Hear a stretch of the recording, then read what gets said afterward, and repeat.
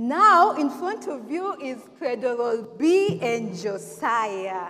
And we are ready to present to you the 19th fundamental belief. You are in fundamental belief number 19. And before we start, maybe we'll pray. Josiah, do you want to pray? I pray? Okay, let's pray. Thank you, Lord. Please help us to learn of you today because we ask in Jesus' name. Amen. So, children, the fundamental belief number 19 is the law of God. The law of God. Do we have rules at home? We do. Do you have a rule at home, Josiah? Yes. Like what? Sharing. Sharing. It's good that you share. So now we are going to find out what is this law of God. What is this law of God? Because it's the 19th fundamental belief. What is this law of God? So remember, the law of God is the 10 commandments. It's a guidebook that guides us with our life, with God first and with each other. Okay. Now there's a set of 10 commandments but grouped into 2. The first group tells us our relationship with God. It protects our relationship with who? With God. And there are 4 of them. So we are going to name 10 of them. Is 10 a big number? Is it a big number? No, it's not a big number. So let's start. Number 1. Law number 1. What is it, Josiah? It is I am the Lord thy God, which brought you out of the land of Egypt, out of the house of bondage. Thou shalt have no other gods before me. What does this say? That God is our best friend. God is our best friend. And he wants us to be close and close to him, isn't it? Yes. And what is commandment number 2? Who can tell us? Tell Skylar to tell us commandment number 2. Give her the microphone. Commandment number 2.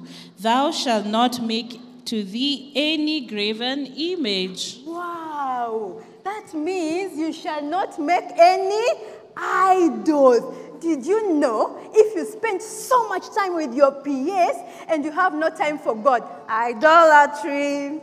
Did you know if you spend so much time doing something that gives you so much joy, but you can't spend time with God, it is not a good thing. God wants us to spend time with him. And what is commandment number 3? Can Lisa tell us the commandment number 3?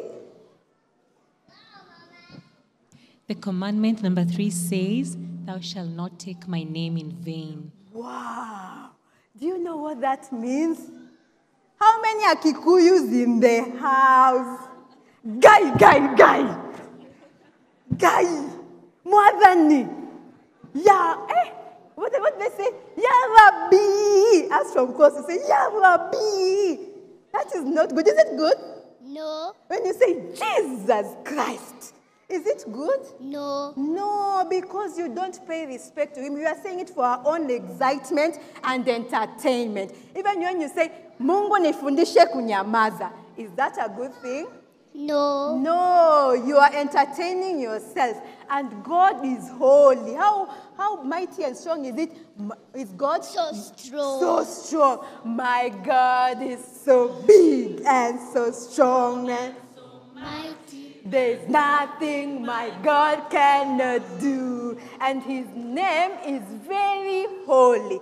So when I want to talk to Jesus, I put my hands together. I bow my head. I close my eyes. And I'm ready to talk to Jesus. Yes, you should have respect for God. Josiah, do you know commandment number 4 about the Sabbath? No. About the Sabbath, remember the Sabbath day.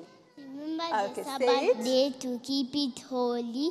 6 days shall thy labor and do all thy work. But the 7th day is the Sabbath of the Lord thy God. In it shall thou do no work, Thine, nor thy son, nor thy daughter, nor thy maidservant, nor thy manservant, nor thy stranger that is in thy gates. For in 6 days the Lord made the heaven and the earth, the sea, and all that is in it, and rested the Sabbath day. Wherefore the Lord blessed the Sabbath day and hallowed it. Amen. Sabbath is very holy and it is a happy day. Do you love Sabbath? Yes. Sabbath is a happy day, happy day, happy day. Sabbath is a happy day. I love every Sabbath. Wow. So these 4 commandments protect our relationship with God, isn't it? If we follow the commandments, it means we love who? God. Now there are 6 more commandments remaining. What is commandment number 5, Josiah, about obeying your parents? Obey your father and your mother, that your days may be long in the land which the Lord gives you. Amen. Do you obey mommy and daddy? Yes. Do you listen to mommy and daddy? Yes. Yes, you are a good and obedient boy, and we love you very much. Okay? Yes. And now we go to commandment number. Who is following? 5. Number 6. Number 6. Who can tell us commandment number 6? Go to Peter. Peter there. Give Peter. Commandment number 6 says, thou shalt not kill. Wow, thou shalt not kill. Can I tell you something? Can I tell you something? Do you know what Jesus says? If you make me angry, you have killed me.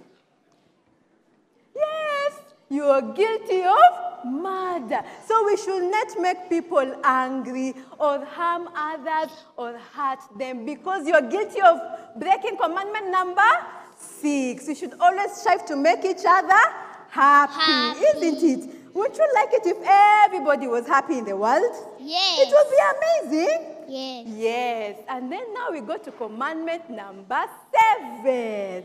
Wangeshi can tell us commandment number 7.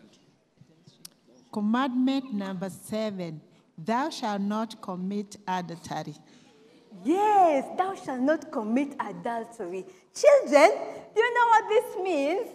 It means that daddy and mommies should be very faithful to each other. Okay, very faithful to each other. Would you like it if I go and get another daddy? Yes. You would! Do you want me to get another daddy? No. You love your daddy? Yes. And if daddy goes and gets another mommy? No. You love your mommy? Yes. And so, come daddy, come. Come daddy, yes. This commandment tells us that daddy and mommy should love each other. Okay? Yes. And we work together to each other's happiness. I love you, Baba Josiah. Okay. Have a seat. And now, let's go to commandment number? Okay, who will tell us commandment number 8? It's Abraham. Yes. Say, Abraham, thou shalt not steal. Commandment number 8 says, thou shalt not steal. Do you know what stealing is? What is stealing? Stealing is something that is not belong to you. Yes, if you take something that does not belong to you without permission. If you need something, what do you say? Please. Please, can I have your pen? Or please, can I have your toy? You don't have to steal it. If we don't steal, we live happily with each other, isn't it? Would you be, how many people's doors are open right now and they are in church? And they are open because nobody will steal from them. Wouldn't it be amazing if you just walk out of your house without caring? God wants us to live like that. Okay? Okay, children? And children of the Most High? Okay, so we go to commandment number 9. Who will give us commandment number 9? Wakesho. Commandment number 9, thou shalt not bear false witness.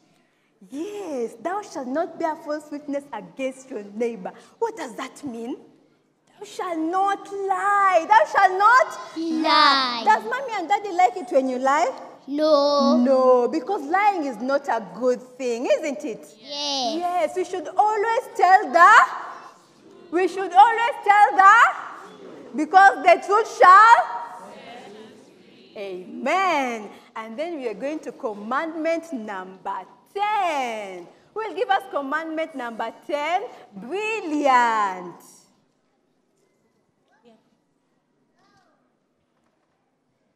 Commandment number 10 says, thou shalt not covet. Thou shalt not covet your neighbor's house, your neighbor's wife, your neighbor's servants, his property, or anything that belongs to him. Do you know what coveting is?